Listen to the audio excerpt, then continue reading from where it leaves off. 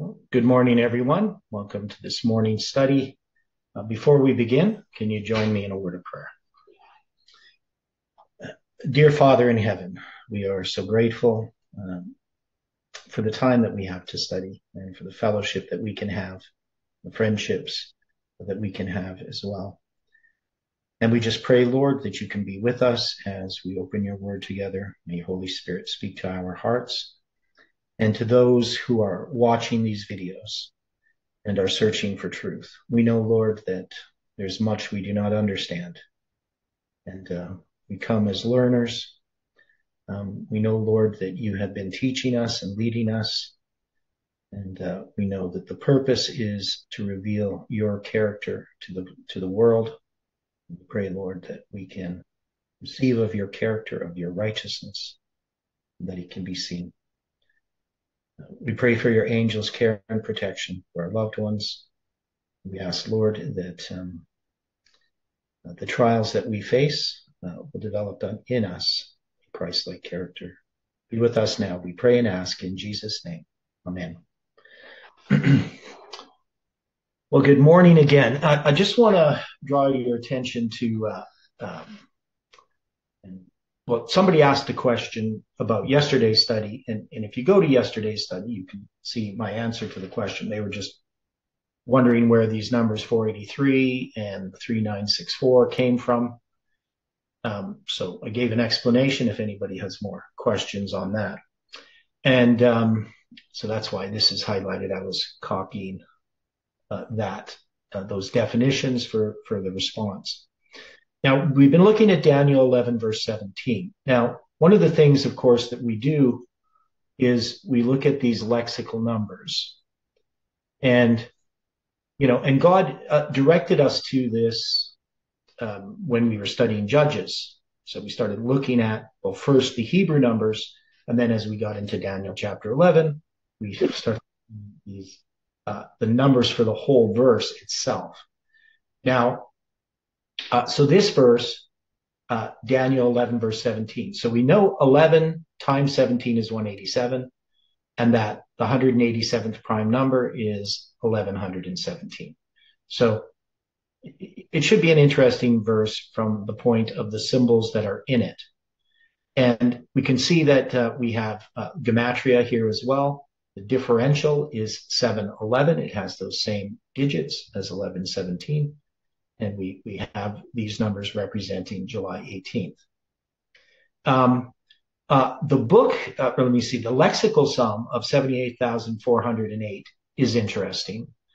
So this number itself is, I'll just put it in here, 78,408. So this is, you can see that it's 2 times 2 times 2, 3 times 3 times 3 times 3 times 11 times 11. So it gives us that symbol that we have in Daniel chapter 11, of course, that pivotal verse, but also the 2 11s, 11 generations to the flood, 11 generations to the entering into Egypt, the 11 years of Joseph from being sold into slavery to the dreams of the butler and baker, and then the 11 years to his dreams being fulfilled, right? So those symbols we're very familiar with.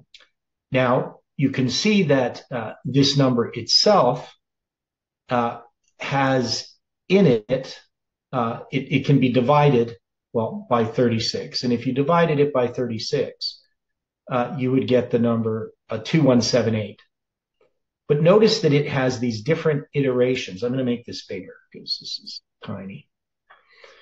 So we have an iteration of the 1872 numbers, right? So those numbers. Now, if we had 4 digits, like 1278, those 4 digits, there's 24 different possibilities in a 4-digit number for those numbers to show up, right? So out of 10,000 possible arrangements of 4-digit numbers, you're going to have 24 times that you would have those numbers in some order or other. Now, this number has it in 4 different iterations. So you can see here you have 8712, you have 7128, you have 2178, and 1782.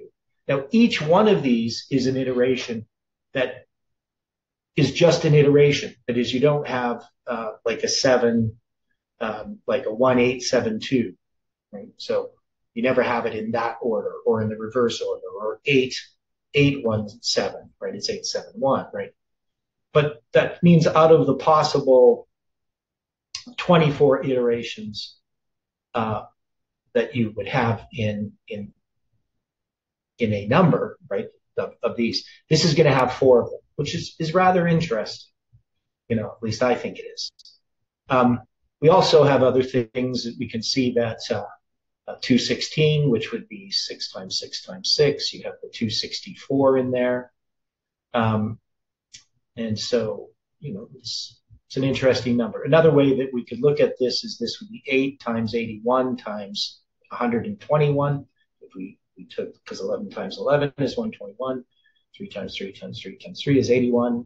2 times 2 times 2 is 8. So you can see all those divisors there.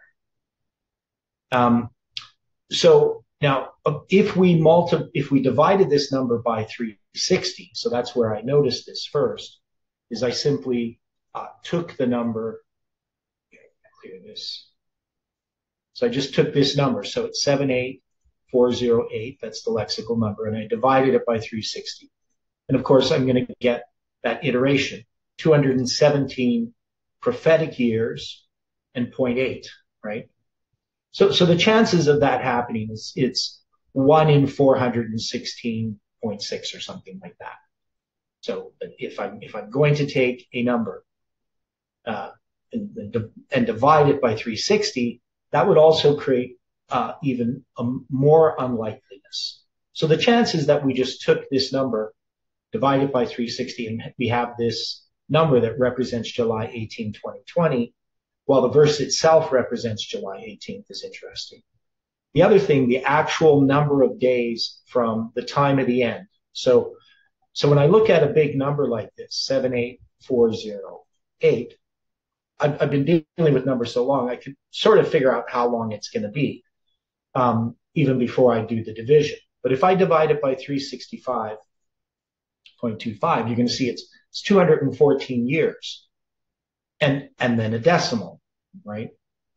So I take off the 214 years and I times by 365.25, and that will show me that it's going to be 214 years and 244 and a half days, right? Directly. Now, depending on which date you start on, like which year, whether you're the leap years, so forth, is going to affect exactly which date it will go on. But if we start at 1798, and we go to February 15th, and we count 78,408 days, we get Iran's birthday in 2012 when he turns 35. So it's just a little interesting number that I wanted to draw your attention to. And so I don't know if there's any questions about that. But that's just what happens when we deal with this lexical number of this verse that we've been looking at, Daniel 11, verse 17. So I thought I'd draw your attention to that. Okay, so now we were dealing with a lot of this history yesterday. Now I did put in, since yesterday, I put in the Hebrew numbers for this verse. So it's just looks slightly different. So for verse 17, now we have all of those numbers. So if you added them all up together, they'd be 78,408 for this verse. Now Stephen's not here today, but yesterday, we were discussing basically how to interpret thus shall he do. Now, I favor the idea that God has appointed, right? And we could say appointed maybe by his providence, right? So I look at this as God has a providence, by his providence. It didn't go in the right spot. Why is that? I thought I clicked in the right spot. Yes, I didn't. There we go. So God is appointed by his providence.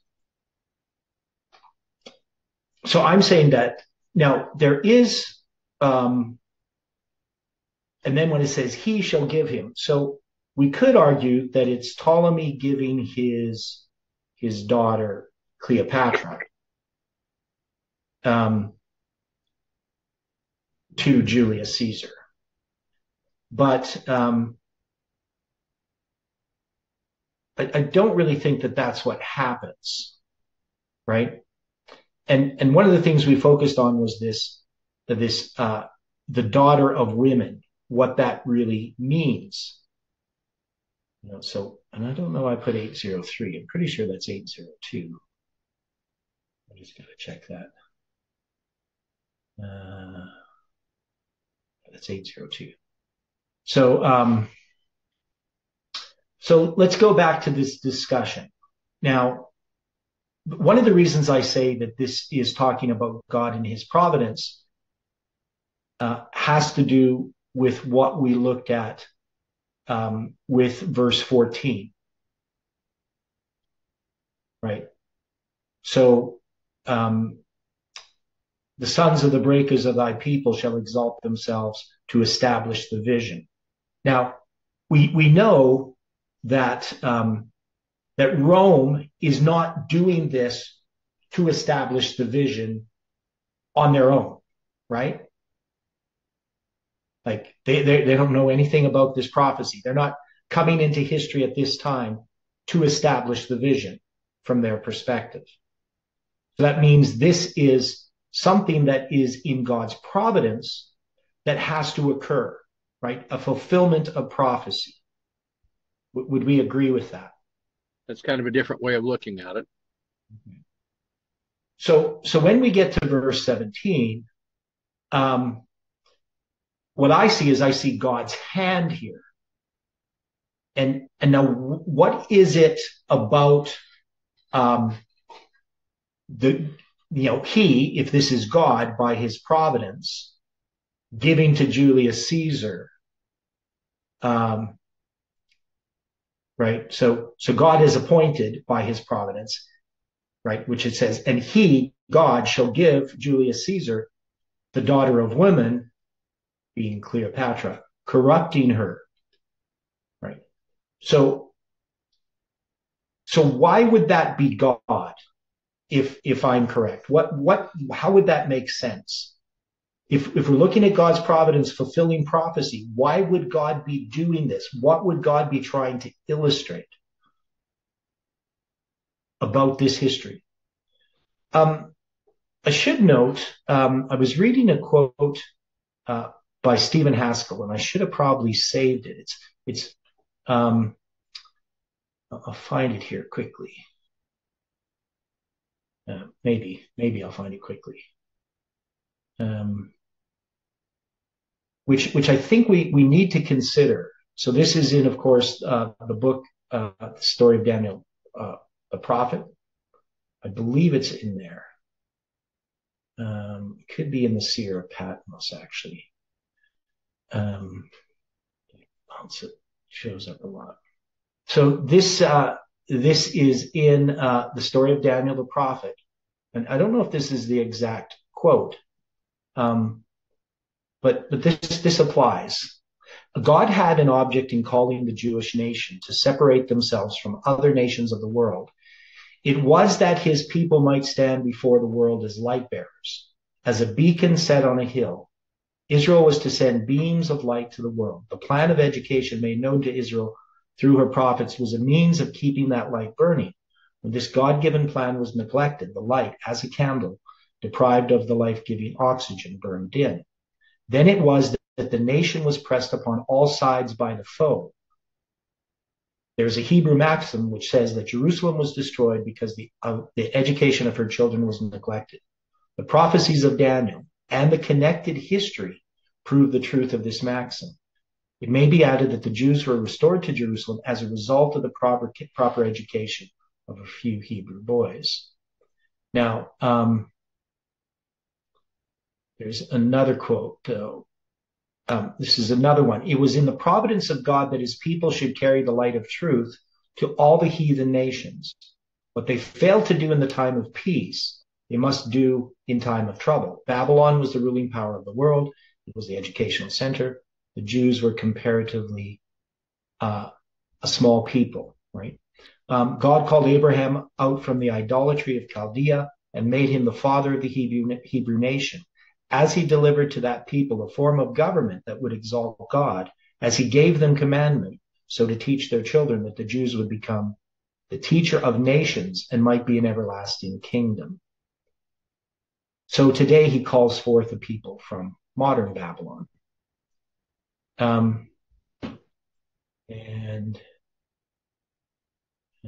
me see here. So there's a few different quotes.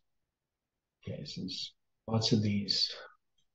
Now, so if we think about this, so God's purpose for his people is that they're going to reveal his character, right? They're proclaiming God. And so the purpose of God's people is to present the gospel, right? And I want to get this other quote. I would have got the quote together if I would have been thinking about it. So it's a principle of prophecy. I mean, we know this principle of prophecy that Bible prophecy occurs in the context of God's people, right?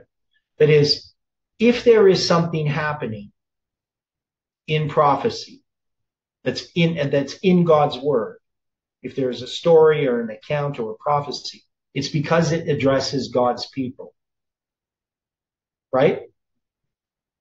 We don't just have a bunch of history. It's not a history textbook of all the history of, Rome or all the history of Greece. It's just the history of Babylon or Medo-Persia or Greece or Rome when they're in contact with God's people, correct? Would we agree with that? Just wish I could find this quote. He says it much better than I said it. Okay, so this is the quote, I think. It says here, the 17th chapter of Revelation is the divine history of the power represented by the beast, which John saw arising from the sea, and which is distinguished from all other beasts by its 7 heads and 10 horns with crowns. The prophet Daniel wrote the history of the world from the standpoint of nations. He mentions religion and especially the people of God, but he deals primarily with nations. On the other hand, the history presented to John on the Isle of Patmos was primarily ecclesiastical history. So no, that's not the quote I'm looking for. But anyway, we would agree that it's when these nations are in contact with God's people. So anyway, I can't find it, the quote. I have to look for it again later. So I can give it to you. But so if we're looking at this story, because I started watching all this history of Rome, and there's a lot of history of Rome that the Bible doesn't touch on, that Daniel is not going to address. So how does this help us in interpreting Daniel chapter 11 when we're looking at this history and we're trying to apply it? We're trying to understand what history is being fulfilled. What would be the main thing that we would have to think about? Because we're taking these verses in Daniel 11 and we're saying that they're fulfilled by history, right? And we know that Rome has exalted itself to establish the vision. Rome is going to conquer Egypt. It's going to conquer, Syria as well, right? And then it says, it's going to mention this conquering of Egypt because the upright ones, the Jews, joined these forces with Caesar, right? Led by Antipater, right? Which we're saying represents the Protestants. And then it says, thus shall he do. And I'm saying that here it introduces, even though it's implied in lots of other places, it introduces God as a he. Thus shall he do, that is, God has appointed. Thus, that is, God has appointed by his providence. So it's It's pointing this out that this is a providential event, right? That's what I'm saying. So I don't know if other people agree, but that's what I'm saying. That's how we should interpret this verse. That the he is not referring to Julius Caesar, but it's referring to God. So God has appointed this. And God is going to give to Julius Caesar the daughter of women, corrupting her. Now, we're making an application that this is going to be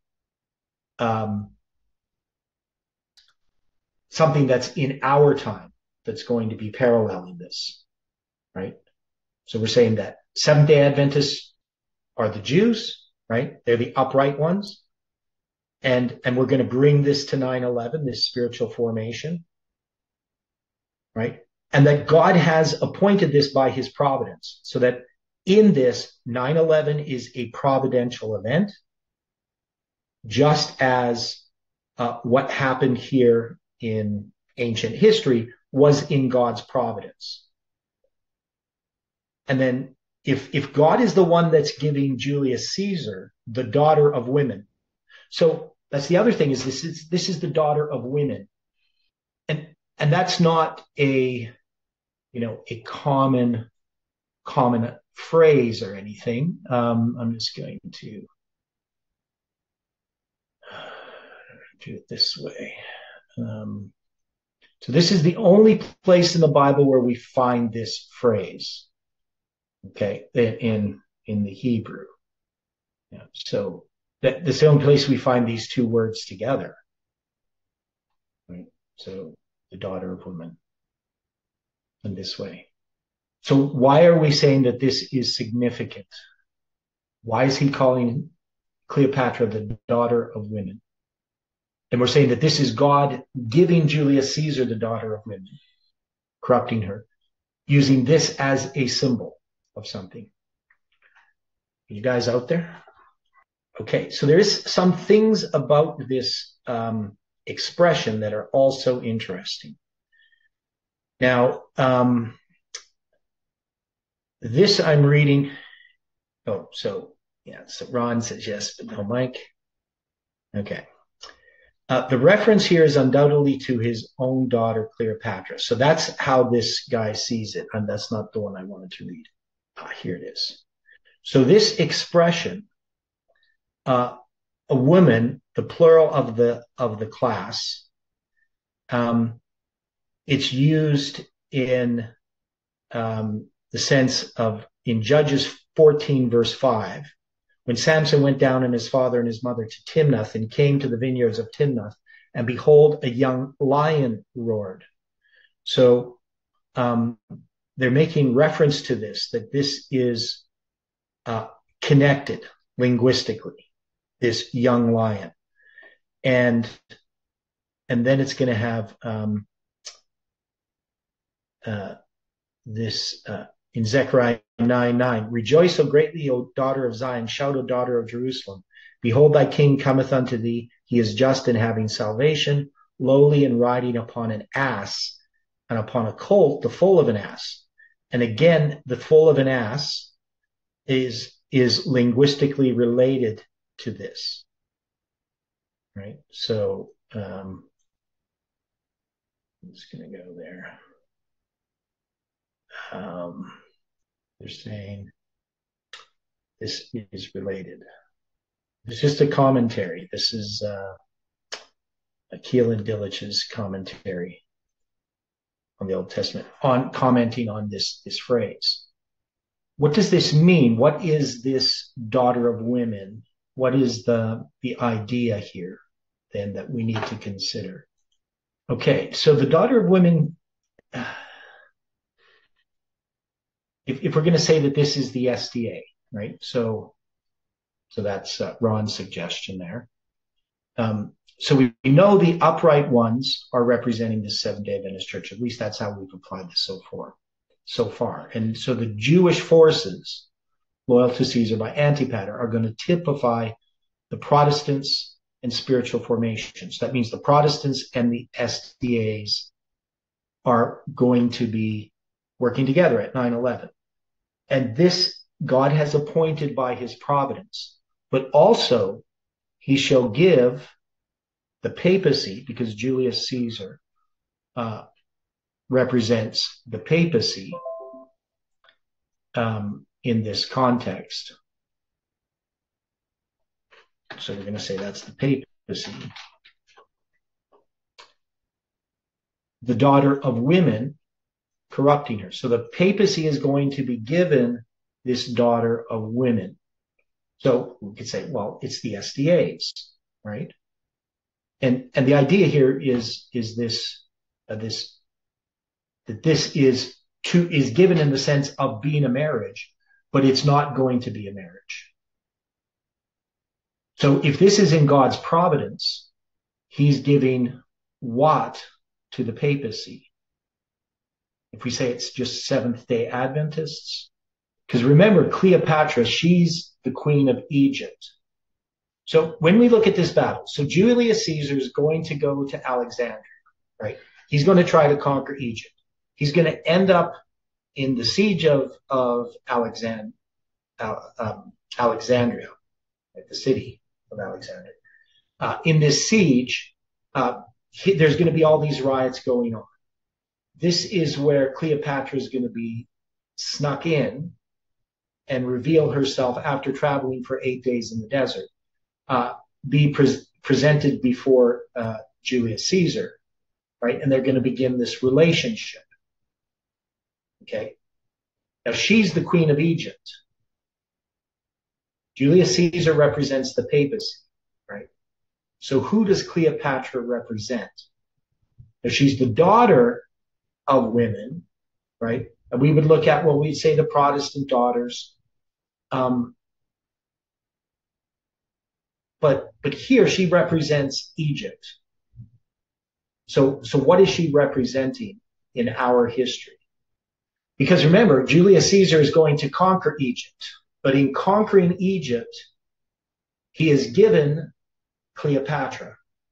So what does she represent? She can't represent Seventh-day Adventists. And she can't represent Protestants. Does she represent the world? Okay. I think that's probably the best way to look at it. So this is the world. Now, could we say that that's happening in our present time? I think it's kind of likely. Yeah. So if we're saying that corrupting her, that is making her his mistress, this would apply. How would we place that? How would we describe that in our present time? So when we say in the world, we could say it's the UN, we could say it's atheistic communism, all this. But basically, it's the whole world is being captivated by now. So the world, I guess, is captivating everything. So these are all connected, right? But this world is given to the papacy, right? But it's corrupting the world. So how does that happen in our time? Isn't it through the media? Okay. So how is the papacy using the media? By putting out a narrative that allows for the control of the world. Okay. But the globalist agenda is, we would say the globalists, generally we'd say that's the UN, right? They're the globalists. They're atheistic communism. Now, the papacy, of course, is a universal church, the Roman Catholic Church. It's universal as well. So we can see the Protestants, the SDAs, the papacy, and now the world are in this relationship, right? That is, the world is going to be conquered by the papacy. That's what we're saying. But it's done, that is, God gives the papacy the daughter of women, that is, the world, corrupting her, right? Now, this idea of corrupting. So there's a lot of disagreement about really how to understand this. It's the word shakat. It means to decay, that is to cause the ruin, right? So the idea is it's not really I mean, it can be corrupt. It's translated as that, but the idea is something like corrupt, more decay, that is wasting away, right? That's the idea of the word, not so much moral corruption, right? But basically ruin, right? So ruining her, right? It would be probably a better translation, but so in God's providence, we see that that the papacy conquering the world is something where God is going to give the world to the papacy. Now, corrupting her would be the world, right? So causing her ruin. Now, that's why this making her his mistress, that's the way, because they're looking at corruption as more like a moral corruption, but she's already morally corrupt. But if we look at what it means, it would mean causing her ruin, not nothing to do with her being a mistress per se. So causing her ruin. So this is going to be the fall of the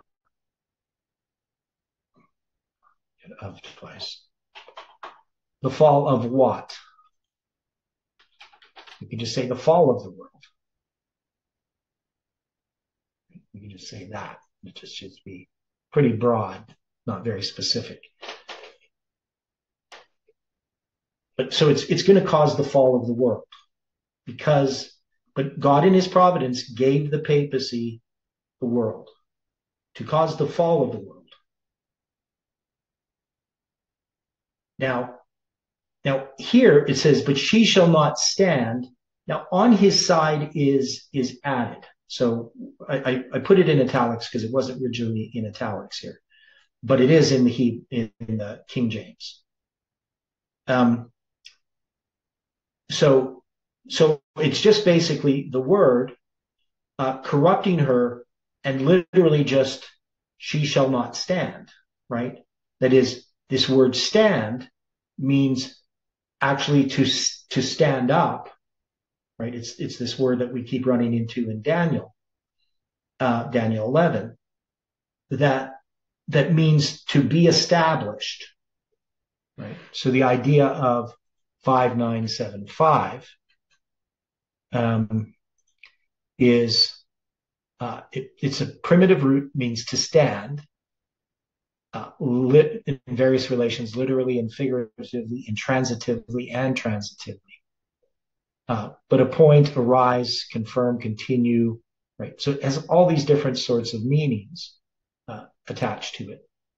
And so this is, so if we're going to look at it, it's not like stand on his side. That's actually an interpretive translation. That is, they're already interpreting it, but that doesn't make sense. To stand on his side would not be anything about the word stand, right? So on his side should not be there. So now the form of this word, I have to look this up. Just hang on here. Come on. So it's the call imperfect third person feminine singular, right? So in the form of this word, now imperfect just means because there's a perfect tense and an imperfect tense in Hebrew. So perfect just means completed, and imperfect means not completed, right? All it just means is it's just like we could say it's future tense is how we would translate it. So that's why um, she shall not stand. And then we have the word not, 3808. And that word there, just lo, is how it's pronounced in Hebrew, just means not or no, right? So she's not going to stand. Now, the word stand, remain, endure, take one stand. To stand still, to stop, to tarry, delay, remain, continue, abide, endure, persist, be steadfast, to make a stand, hold one's ground, to stand upright, remain standing, stand, rise, be erect, be upright, to arise, appear, come on the scene, stand forth, appear, rise, or up or against. So the idea is that she's not going to remain, right? Nothing about on his side in the Hebrew. She's not going to remain. She's not going to endure. And then it says not exist, right? So they say not be for him. Now they should have the for him in italics. And I don't know why the King James is inconsistent about its italics. But this here, I'm just going to put in italics because there's nothing there in the verse that says this. It's not like exist for him. Like the word, it's just the imperfect feminine singular again. It's the word tehaya, which just means it's tav ha yod ha. Now it's very similar to like this idea of the I am of Jehovah, right? Sort of that word to exist, to be, right? So, and it just says not, and it's kind of strange because it's lo teheveh is what it says in Hebrew. So it actually has this not twice in a very different form than I've ever seen. So it's going to have, so that is, I don't know how to interpret that. So it's not something I've never seen that before. So I'm not sure what the not means. It could be. I'm just gonna maybe.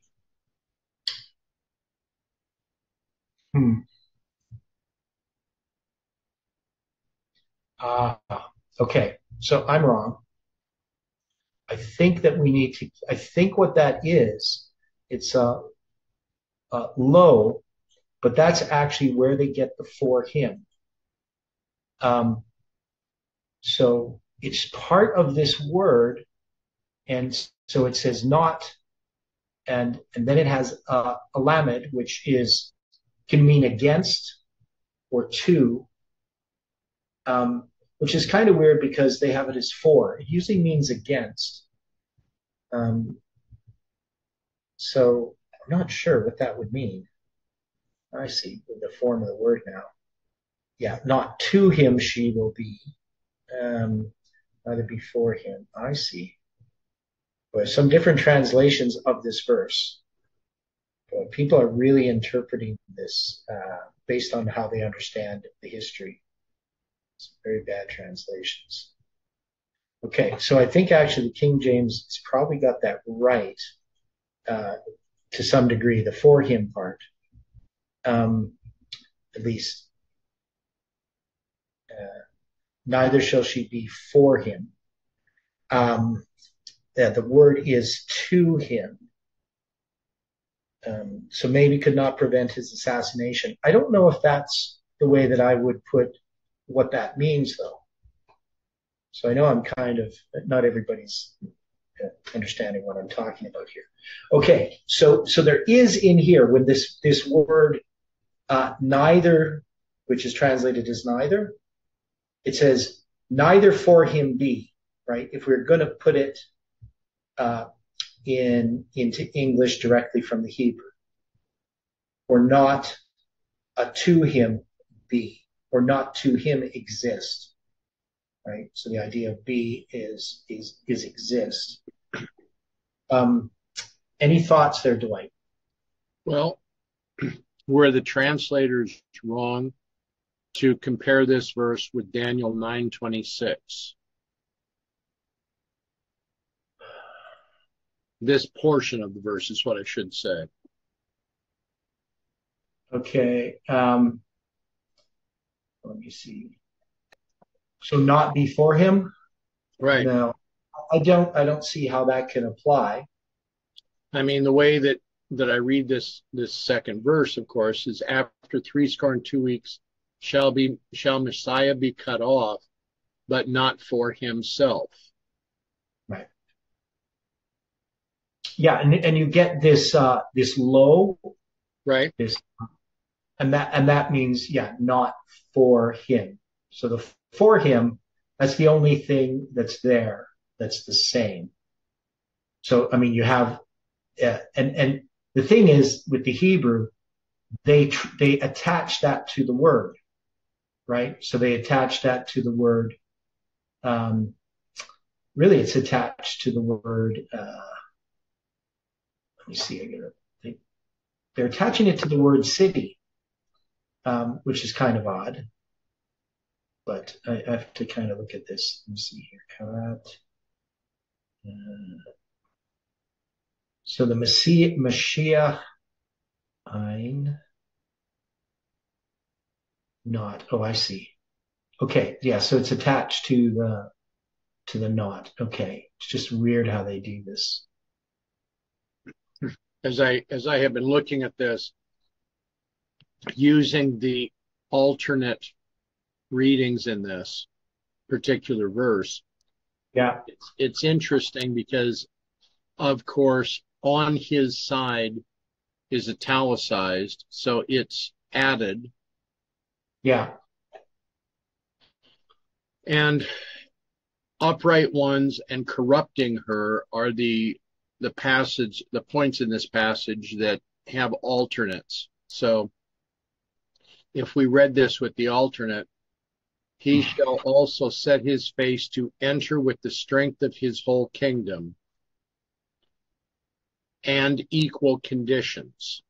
Thus shall he do, and he shall give him the daughter of women to corrupt her, but she shall not stand on his side, neither before him. yeah. Those don't make sense. So equal conditions, I don't know how they, I mean, that would be taking Hebrew, putting it into English, and then taking another definition of English. Right. That wouldn't be a very good translation. Well, the other part,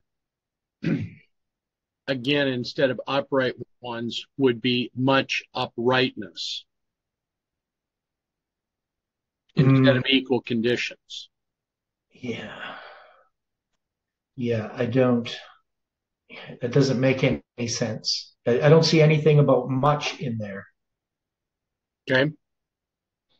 that it just, you just have the word straight. This is straight. And then, of course, when we're coming to the next verse, we have alternate Hebrew in that verse as well that would return this instead of for his own behalf. And there, the alternate Hebrew is for him. So again, we have for him being presented. At where? Daniel 11:18. Oh, okay. So Daniel 11:18. So, okay, that doesn't make any sense to me. Yeah, so for his own behalf. Now, you realize that's one Hebrew word, 2781, which is backwards 18th of July, 2020, right? And that's the word. which we've run into before. Kirpa. Yeah, I don't know how they get. So the form of the word, that's what I'm trying to look at here. So it's got a vav with a dot above it at the end. So and it's got, so noun, it's a feminine singular. I don't know if I even like this translation of the King James at all, because they're adding much more than there. Because there's, to get all of that, for his own behalf shall cause the reproach, doesn't really make any sense based upon what the Hebrew says. So the idea of this verse is quite different. So you're looking at verse 18, which we're going to have to come back to. Right. Yeah, it's pretty hard to translate into English. So the idea is that they stop their reproach, right? So this idea, but a prince for his own behalf shall cause the reproach offered by him to cease. So, I mean, it's a lot of different words in there. But basically, the prince causes the reproach to cease. And so we need to figure out who this prince is. In this case, they're going to put Mark Anthony in there, or Antony. So we're going to have to. I don't agree with this interpretation of this verse at all. So I don't know. We're going to have to look at that in more detail when we get there. We might get there today.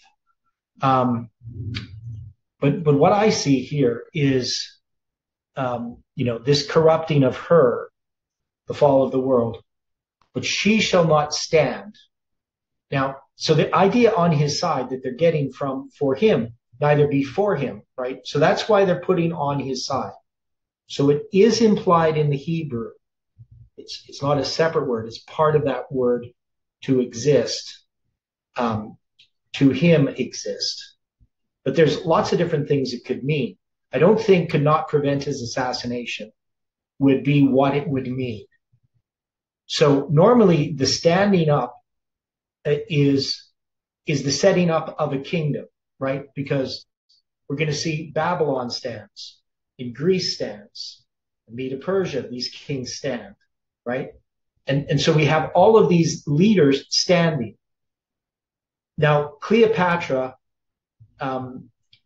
what happens to her? So she's going to be connected with Julius Caesar, and she's going to be appointed, I guess, king or whatever you want to call her, right? Not sure exactly. She's going to rule anyway.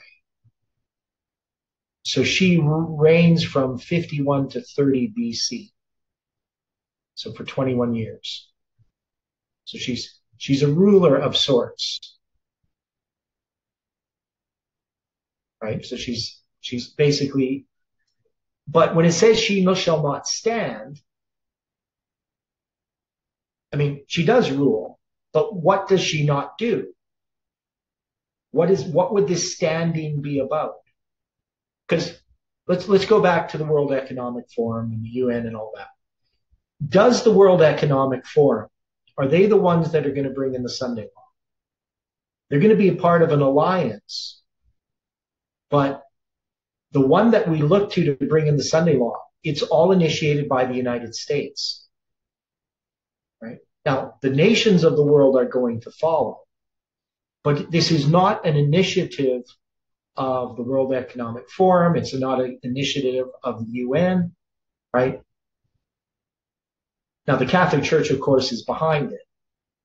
So, I mean, in a sense, the Catholic Church brings in the Sunday law, but using the armies of Rome, using the United States. So in this alliance, Egypt ends up being conquered, but it's never the ruling power, right? So when we look at these kingdoms, they're going to be Babylon, Medo, Persia, Greece, Rome, but we don't have Egypt, right? It doesn't go Rome, Egypt, and then, papal Rome, right? You understand what I'm saying? That the idea that this power does not stand, that Cleopatra, she does not stand. She's going to represent the world. The world, in this context, is going to fall, right? So the idea is that she shall not stand. The world is not going to stand in the place of Rome. Rome still is the final kingdom. And she shall not exist to him, against him, or for him. It's kind of hard in Hebrew because it's the lamed with a vav, a dot above it, right? So lo, right? It means against, right? Him, or to him, or for him. So it's kind of hard to understand what the context would be. So if we're going to put an application into our time, what we're saying is that the world that's going to wander after the beast, right? And when we look at this, so let's go to Revelation chapter 17.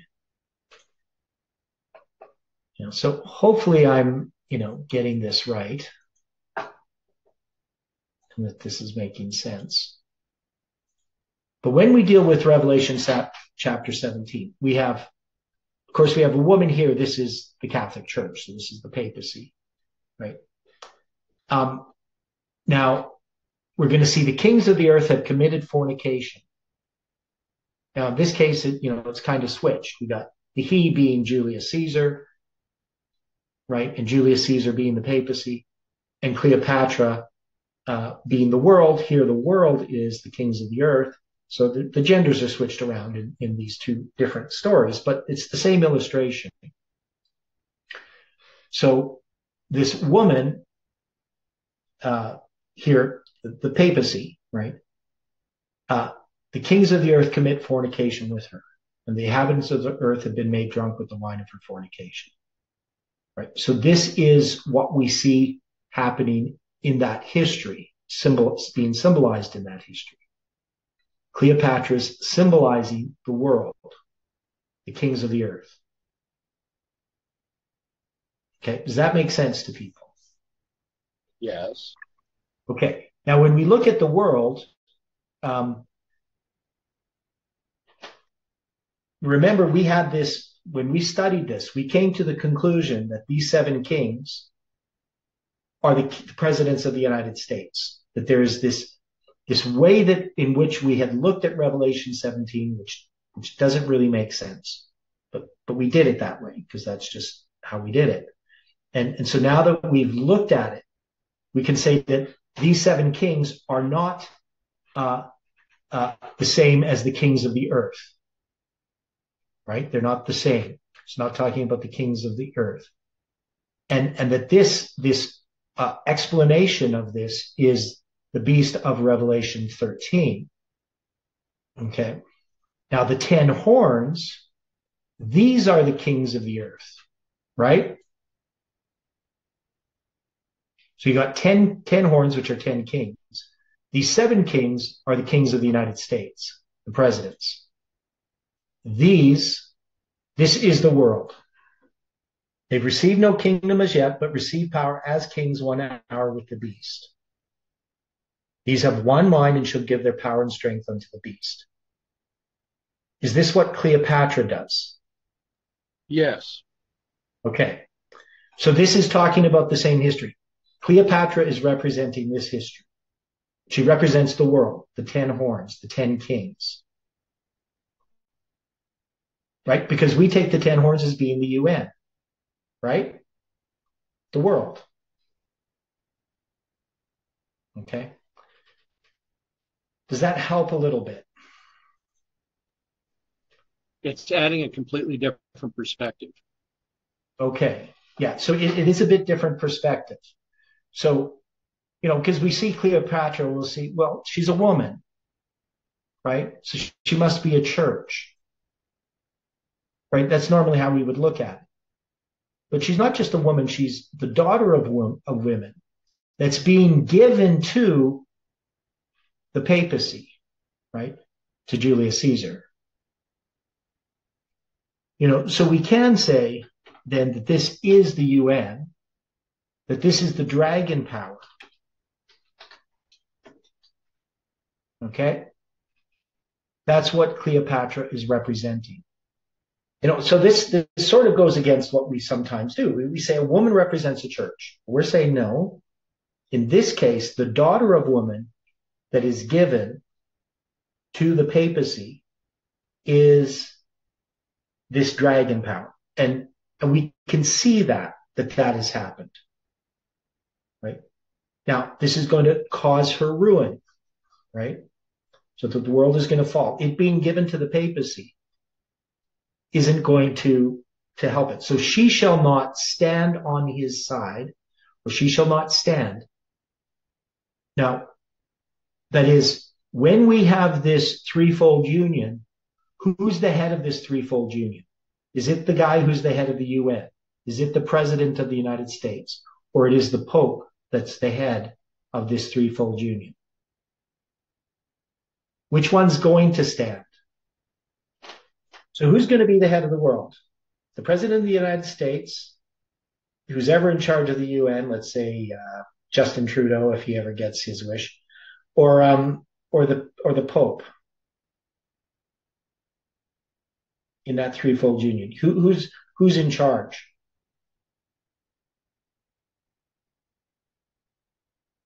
Yeah, the Pope, he gets to sit upon the throne of the world. And he's been maneuvering through history, but through all of these events that we have passed through, right? We see him exalt himself to establish the mission prior to 1989. And in 1989, along with the United States, they take down the Soviet Union. But the Soviet Union still survives, or not the Soviet Union, but atheistic communism still survives, even though the Soviet Union doesn't. And it exists in the UN, in this dragon power. So atheistic communism is alive and well, even though the Soviet Union is taken down. So we focused upon the Soviet Union as being the enemy, and also China, right? These atheistic countries. But there's nothing more atheistic or communistic than the globalist agenda of the United Nations, right? We really wouldn't say that the United Nations is about, the American Constitution. It's not the promised land. It's the world, right? So Cleopatra must represent this. And that's what's going to happen. It's going to cause her ruin. But she shall not stand, right? So on his side, and I'm even going to do more than this. I'm just going to go. So this isn't about not supporting someone. This is just plainly neither be for him, right? So this word is exist.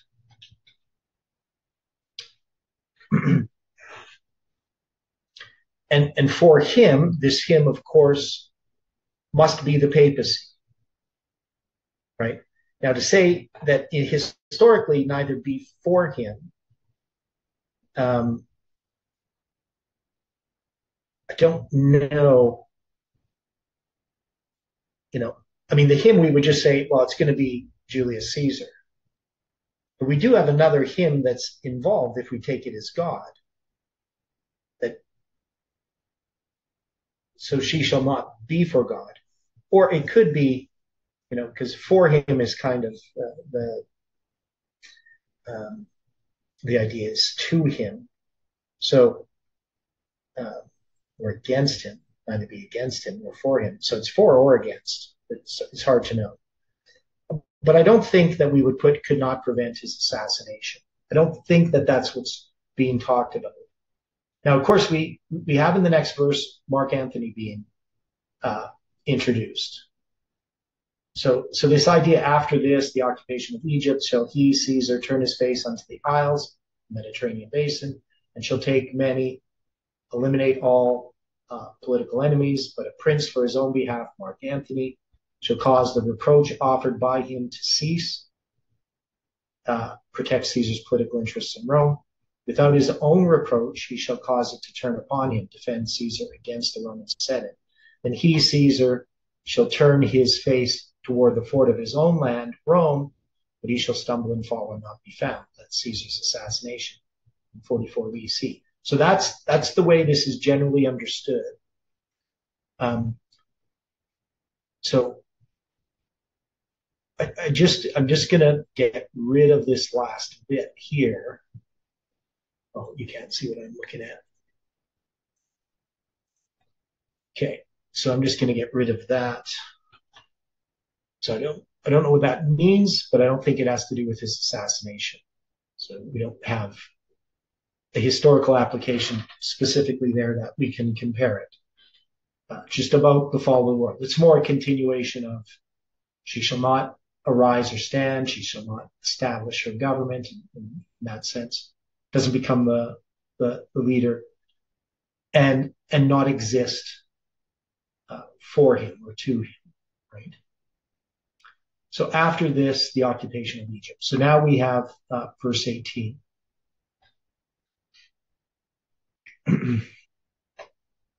So to look at this, we're going to go to Daniel and Revelation. Just see what Uriah Smith says about it and how it would have been understood generally. Okay.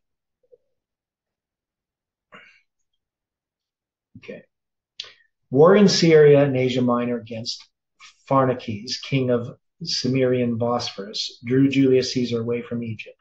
On his arrival, where the enemy was, says Theodore, he, without giving any respite either of himself or them, immediately fell on and gained an absolute victory over them, an account whereof he wrote to a friend of his in these 3 words, Veni vidi vici. I came, I saw, I overcame or conquered. The latter part of this verse is involved in some obscurity, and there's a difference of opinion in regard to its application. Some apply it further back in Caesar's life and think they find a fulfillment in his quarrel with Pompey, but preceding and subsequent events clearly defined in the prophecy compel us to look for the fulfillment of this part of the prediction between the victory over Pharnaces, or however you say his name, and Caesar's death at Rome, as brought to view in the following verse, right? Which is verse, he shall turn his face toward the fort of his own land, he shall stumble and fall, not be found, right? So that's verse 19. Any thoughts about this so far? I mean, the idea that he's going to turn his face towards the Isles, that makes sense. That he's going to seek to finish his work in the Mediterranean. So he controls Egypt. And Caesar's going to turn his face toward the Isles. Now, what about the Isles themselves as a prophetic symbol? What does that mean as a prophetic symbol, the Isles? Where do we see that? Now, the word itself is just pronounced E.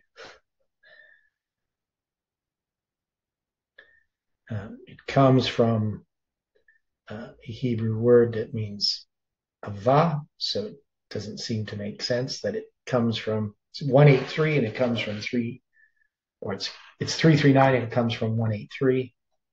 This word shows up quite a bit. So remember we had it in Daniel 11:11, right? So in Daniel 11:11, it says, it shall come to pass in that day, or not Daniel 11, Isaiah 11:11. It shall come to pass in that day that the Lord shall set his hand a second time to recover the remnant of his people, which shall be left from Assyria and from Egypt and from Pathros and from Cush and from Elam, from Shinar, from Hamath, and from the islands of the sea. Okay. So in Isaiah 11:11, which is an important verse because of the symbol of Daniel 11:11 and other 11:11s, this is the verse that Ellen White refers to in early writings, page 74, right? That is said in early writings that it's on September 23rd that she had this vision, but it's actually October 23rd, right? So it's 1 month off. And that's just a typo that kept getting repeated. A mistake by James White when he was copying from her visions. He interpreted it as September when it was actually October. So what are we supposed to understand about this verse, Isaiah 11:11? Here, I guess I should show you what we're looking at. So what's the first time? Because it says, it shall come to pass in that day, the Lord shall set his hand again the second time. But when's the first time? So the first time is going to be when they leave Egypt. The second time is going to be the captivity in Babylon, correct? Now, the first time this verse is mentioned is Genesis 10, verse 5, which is a symbol of the 10th day of the 5th month. By these were the isles of the Gentiles divided in their lands, everyone after his tongue, after their families, in their nations. Right? So this is about the nations, right? Actually, the word Gentiles and nations are the same Hebrew word.